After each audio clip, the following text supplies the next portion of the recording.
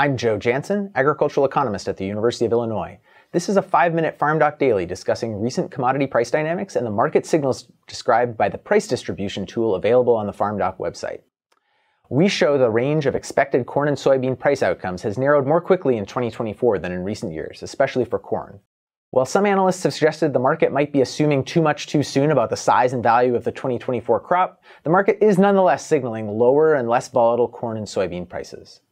Corn and soybean futures prices for new crop fall 2024 delivery have been relatively stable since the beginning of the calendar year. The observed trading range, roughly $4.50 to $4.90 for corn and $11.40 to $12.20 for soybeans, is meaningfully smaller than the trading range seen in recent years. Price levels too are generally lower. There is continued talk that farmers have resisted selling at these lower prices. Old crop inventories held on farm are still large, even as new crop supplies are just months from being harvested.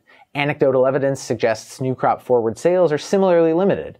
Whether waiting to sell is profitable depends on the probability of observing higher price levels in the future. So, how likely are higher prices?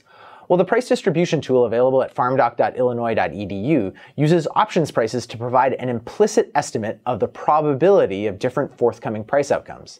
It's a way to see the market's expectations about forthcoming price variability.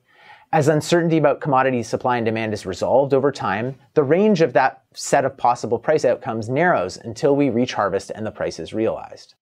In a recent article for FarmDoc Daily, we evaluate the market's current implied price distribution for new crop fall 2024 corn and soybean futures prices.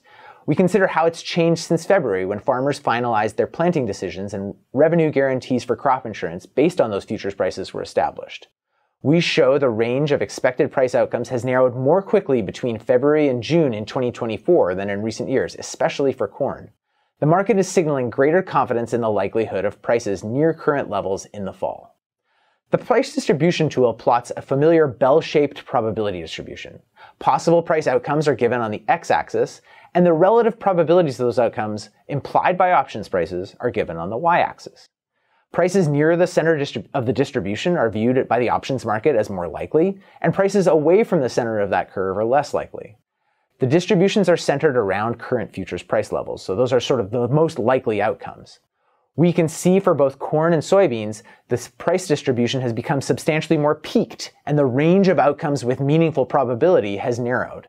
This narrowing tends to happen every year as supply and demand uncertainty about the size of the new crop and the state of commodity demand are resolved over time. However, our article suggests that the market's expectations are narrowing more quickly this year than in the recent past.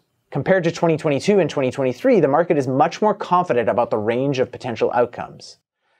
To see this, our article calculates the interquartile range, the spread in the middle 50% of the most likely price outcomes based on current options values. The current range is about 95 cents per bushel.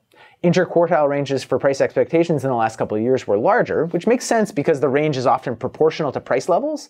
However, the change over time between February and June, the decrease in the range this year is much bigger than in 2022 or 2023. This range has narrowed by 23% this year compared to just 4 and 2% in the last 2 years. Well, the 2024 growing season has already featured some of the usual market anxiety about crop conditions that might spark a rally in new crop futures prices, especially with recent rains and flooding in parts of the Western Corn Belt. The overall market situation is still substantially more bearish than in the last few years.